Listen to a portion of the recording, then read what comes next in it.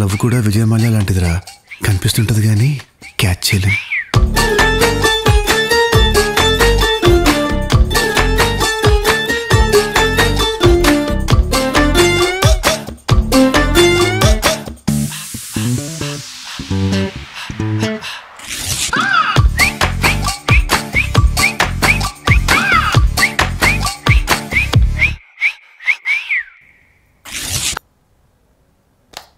ఏంటి మేము సంబంధం లేకుండా చించుతున్నాం అనుకుంటున్నారా? సంబంధం ఉంది. ఇప్పుడే మేము భీష్మ టీజర్ చూసాం. సో ఇప్పుడు దాని రివ్యూ ఇవ్వబోతున్నాం. చూడండి ఒకసారి. మాకేమేమి అనిపించింది, మీకు ఏమి అనిపిస్తుందో మీరు కూడా కామెంట్లో చేయాలి. కామెంట్ బాక్స్లో చేస్తే రివ్యూ కాదు, మన నలుగురి ఒపీనియన్స్ అదే షేర్ చేసుకుంటున్నాం. ఎక్సైట్మెంట్ ఎట్లుంది ఏందనేది. So first మీకేమనిపించింది? నేను డైరెక్టర్ అవుదాం అనుకుంటున్నా కాబట్టి నేను డైరెక్టర్ గురించి మాట్లాడదాం అనుకుంటున్నా. Okay done. And Venky Kudumula అనేది చెలో సినిమాతో పరిచయం అయింది ఆయన ఫస్ట్ సినిమా. సేమ్ రష్మికనే హీరోయిన్, మళ్ళీ సేమ్ రష్మికనే తీసుకున్నాడు. కానీ దానికి రీజన్ ఏందో నాకు తెలియదు. నీకేమనిపిస్తుంది? కొన్ని క్యారెక్టర్స్ కి వాళ్ళే యాప్ట్ అంటారు. ఇంకా దాంతో పాటు ఇప్పుడు ఆవిడ star heroine, one of the star heroine కాబట్టి సో మేబీ అలా కూడా మార్కెట్ పరంగా కూడా బాగుంటదని కూడా ఆలోచించారు. One of the trendy heroine ఇప్పుడు నా హీరోయిన్స్. మీరు నాకు నిజంగా చింపేశారు.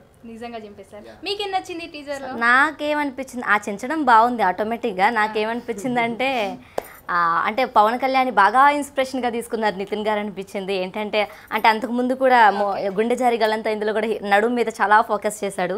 సేమ్ అదే ఫార్ములాని ఈ మూవీలో కూడా యూస్ చేస్తున్నాడేమో అనిపిస్తుంది. సో అంటే నాకు ఇంకోటి కూడా ఎస్ అదే పవన్ కళ్యాణ్ అంటే చెప్పుకోవాలంటే బాగా ఇన్స్పిరేషన్గా తీసుకున్నాడు పవన్ కళ్యాణ్. అండ్ ఇంకోటి ఇందులో మాత్రం బ్యాక్ సైడ్ నుంచి చూపించారు, అందులోనేమో సైడ్ చూపిస్తే బ్యాక్ సైడ్ నుంచి.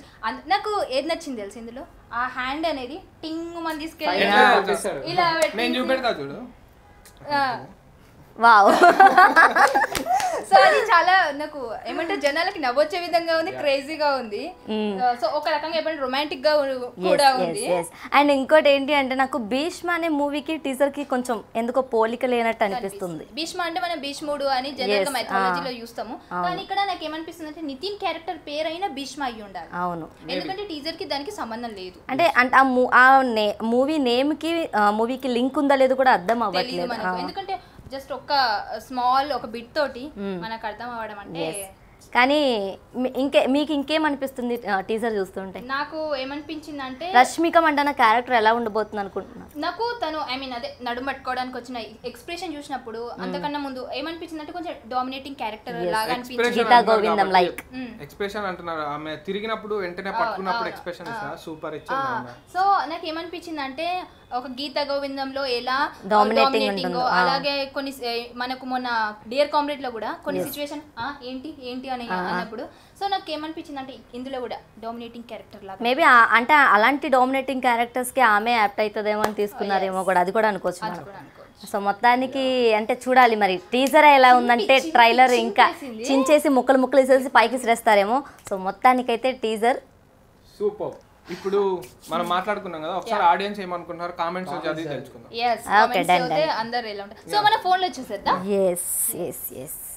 సో నాకు ఏమనిపించింది తెలుసా, టీజర్ ని చూస్తే సినిమా హిట్ అనే ఫీలింగ్ వచ్చింది. ఖచ్చితంగా కనిపిస్తుంది కదా చెల్లో సినిమాతో అట్లా వచ్చే.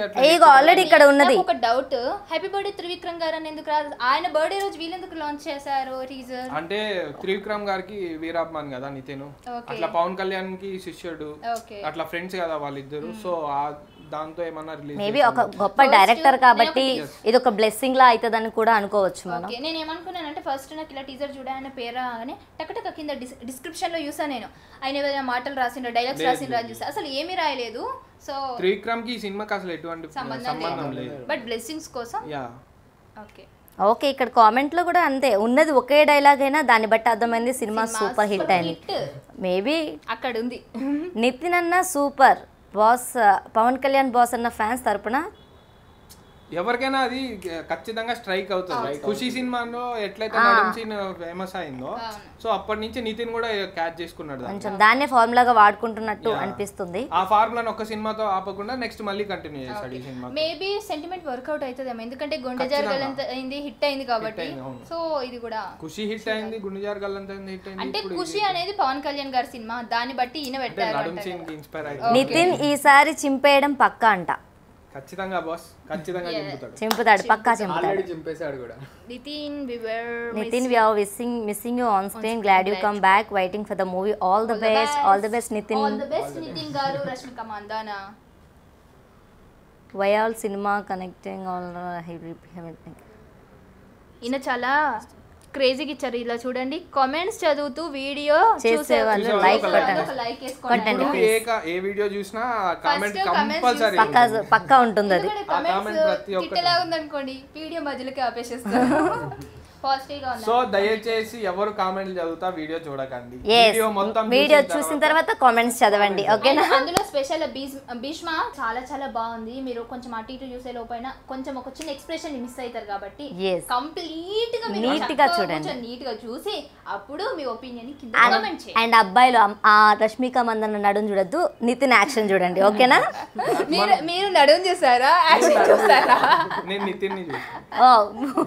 సో మొత్తానికి మనం మొత్తం మాట్లాడినాం కానీ మ్యూజిక్ డైరెక్టర్ గురించి yes అమ్మా నిజమే. అంటే వెనకాల బ్యాక్గ్రౌండ్ మ్యూజిక్ అయినా బ్యాక్గ్రౌండ్ సూపర్ ఇచ్చాడు.